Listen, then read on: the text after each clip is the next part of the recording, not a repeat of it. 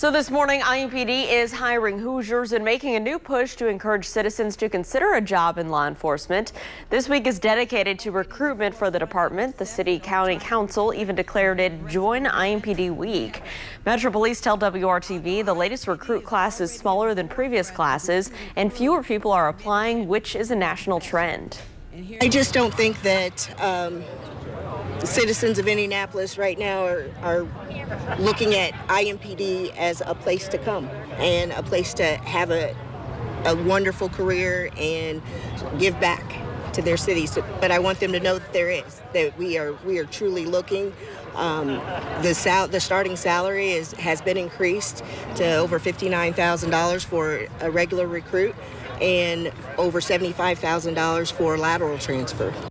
Lateral applicants are people who are officers with other law enforcement agencies. Several recruitment events will be held throughout the week. For more information, go to joinimpd.indy.gov.